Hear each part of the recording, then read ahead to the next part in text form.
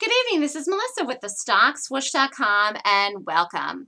Welcome to a video I'm doing tonight on Apple. Now, I didn't trade Apple in the last few days. That's not the reason I'm doing this video. I'm actually doing this video because I know people have been trading Apple in the last few days, and I know people have been going long Apple, and I know how people are about Apple, and I just need to do this video update on the classification of Apple. And what made me decide to do this is because I did the trends class today. And so in the trends class, I actually review Apple. I go over the trend of Apple and what it does and what it's doing and what it's going to do. I do it in the class. And so I decided to do a video on this tonight. I'm sure that people are thinking that Apple is turning around, but it's not. Okay? Apple's still in the downtrend. Yes, Apple had a green days in the last 2 days. Yes, Apple did a buy setup in the last 2 days. Yes, Apple traded green and with a nice green bar over the 200 period moving average. Yes, Apple did a series of higher lows in pivots and higher highs in pivots. And I see all of that. The interesting thing is, however, and this is one thing that I teach in every class that I do, just because something is making a higher high and a higher low in pivots or a lower high and a lower low in pivots does not mean that it's a change in trend. Okay? Apple is still in a downtrend. There's nothing that Apple did to make it not be in a downtrend even in the last few days. So if you day traded Apple long yesterday, you made money if you got in at the right place and got out at the right place. When something's in a downtrend and it does a buy setup, that is not a good trade. A buy setup, pure technical analysis buy setup is taking a buy of a stock that's in an uptrend. Okay, that is the correct way to do a buy setup. You don't do a buy setup of a stock in a downtrend. It's not a good buy. So there was some kind of news and things that are out, and Apple had made a nice green bar. Now, I want to point out that Apple's still in a downtrend. Apple is going to be in a downtrend until it does something that tells me it's in an uptrend. And this is what I go over in the class. But the reality is it is still in a downtrend. And in fact, what I saw today in the class, I actually saw it live. Sometimes I am doing stuff and I'm trading and I'm in stuff or I'm seeing stuff and I'm talking and I'm teaching and the market just speaks to me and shows me stuff and I have such a good eye at seeing things. And I saw this as I was talking. I said, oh, and there it was. This rally in Apple is right now, the way that I'm seeing it, okay, until otherwise known. Could Apple change its trend and change its trend and be bullish? Yes. Is it doing that now? No. If it doesn't, I'll say so, but not right now. But what I'm seeing this, the way I'm seeing this is basically a trap, okay? This is a trap for longs in this Apple.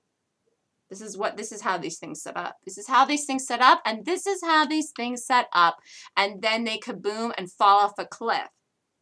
Because people get all excited and are buying in here. And it's not in an uptrend. And it's not a good buy. And it's not going anywhere but down as far as the way that I see it. Till otherwise noted. Now here's what I saw today that I was like, ah.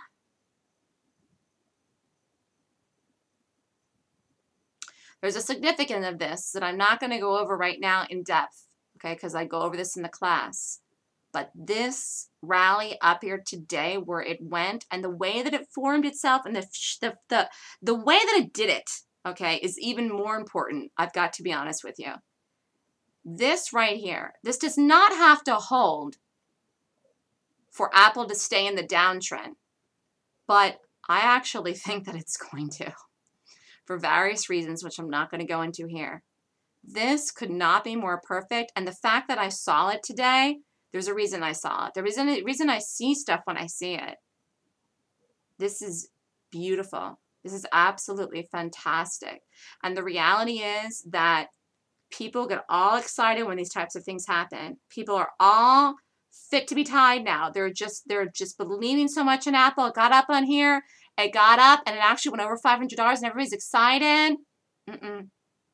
Apple's still in a downtrend. I'm seeing what this is for what it is. This is a rally into resistance.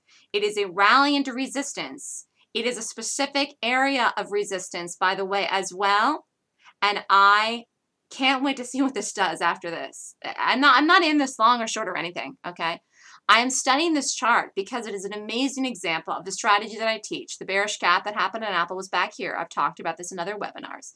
And it's fallen off a cliff and broken all and gotten all to all the past targets, the first target, the second target, and so on. But my view on Apple is that number one, it's in a downtrend, and number two, it's going to continue the downtrend and break again. And this is a trap for people to go long who think and dream and pray and hope and wish that this is going up back to the all-time highs. It very well might do that someday, but not in this way. This is not a good buy. This is not how it does it. This isn't it. This is not it, okay?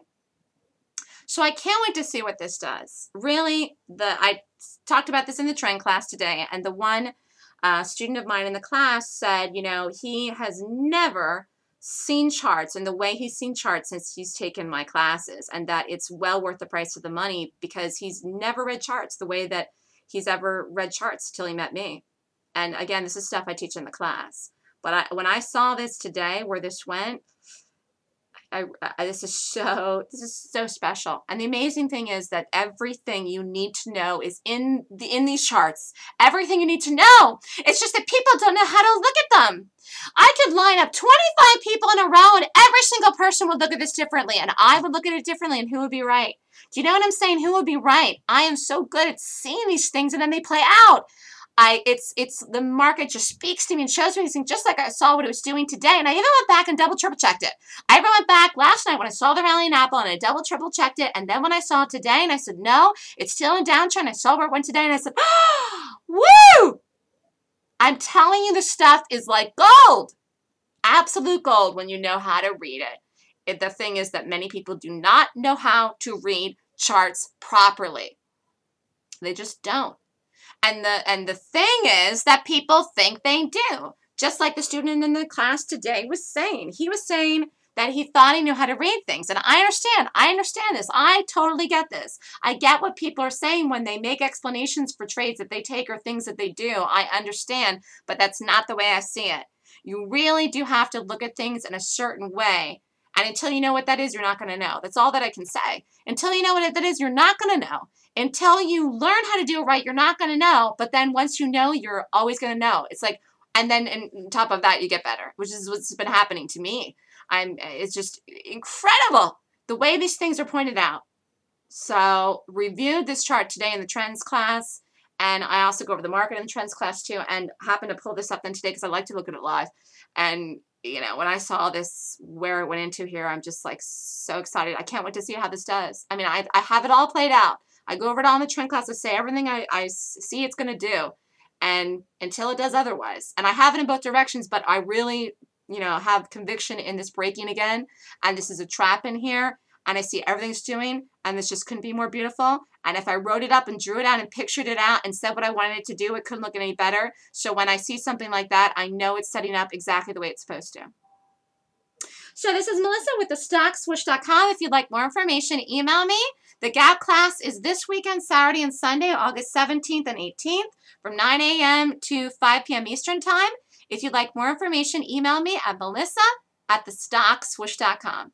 This is an update on Apple. Apple is still in a downtrend, and we'll see what it does next. But my bias is that Apple will continue the downtrend, that this is a trap for people to go long thinking this is a recovery, and it's not.